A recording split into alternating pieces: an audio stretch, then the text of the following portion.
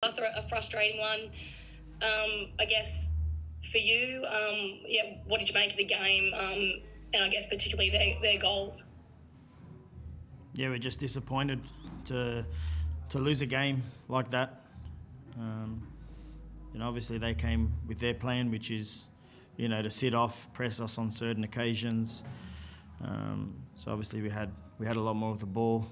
We created much better opportunities, and we conceded poor goals. So it's disappointing.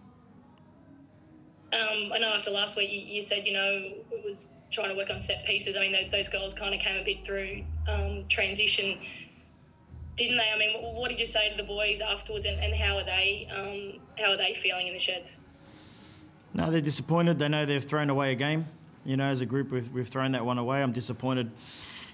Obviously, for the club and for the supporters, more importantly, that that performance is enough to win a game, and yet we don't even come away with a point. So they're all disappointed, and we're going to have to regroup quickly.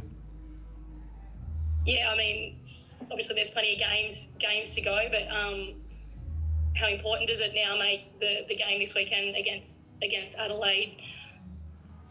Adelaide's game is as important as tonight's game, and tonight we haven't done enough to win the game, and we'll reflect on it, and we'll keep working and we'll correct some things.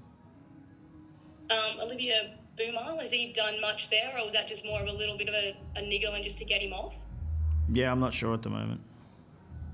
And obviously there were four changes to the side there. Was that to rest a couple of the guys, given that you got three games basically within a week?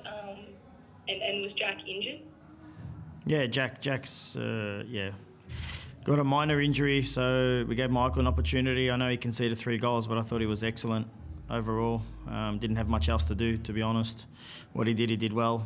And the other boys got an opportunity, and some took it